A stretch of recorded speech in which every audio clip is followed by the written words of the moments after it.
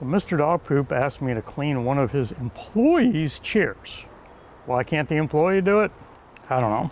Most important thing to remember is to have a beer first, because this is going to be a long process and you're going to keep asking yourself why you, the boss, are doing this.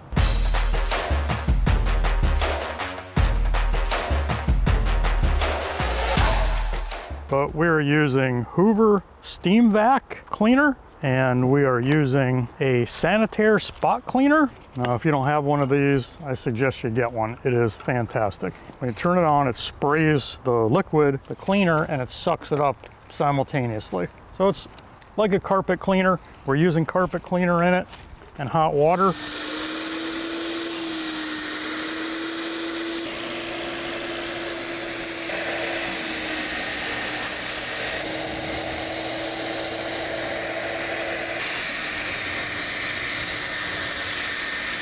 I have this Folex carpet spot remover. It's supposed to remove blood, poop, all kinds of stuff.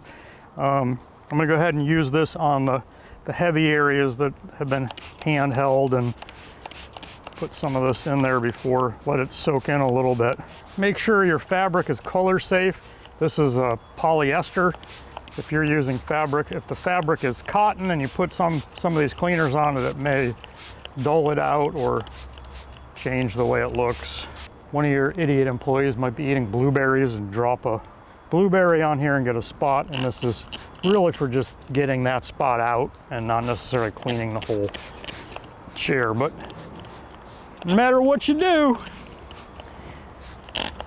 employees are going to destroy your equipment.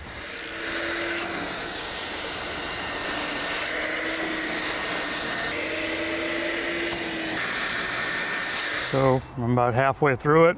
I gotta take a beer break. It's tougher than it looks. So once you get it all cleaned out, we'll leave it out to dry. But while you have it outside, take your hose, clean all the dust off the bottom, inside the wheels.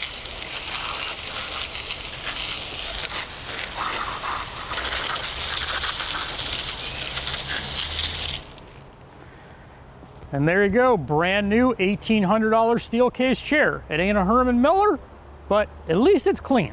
So I finally finished cleaning the chair, and now we're gonna dump this out. There's water in here that was sucked back out of the chair, and we'll see how much dirt we actually got off the chair.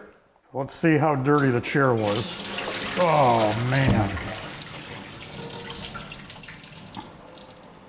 And that was just the back of it. Anything left over in the machine, just dump out. And then next time, put your soap in there with a little hot water. And you're good to go for your next chair for the next employee. So if you have employees, you need a cleaner because you're gonna be cleaning up their mess every day.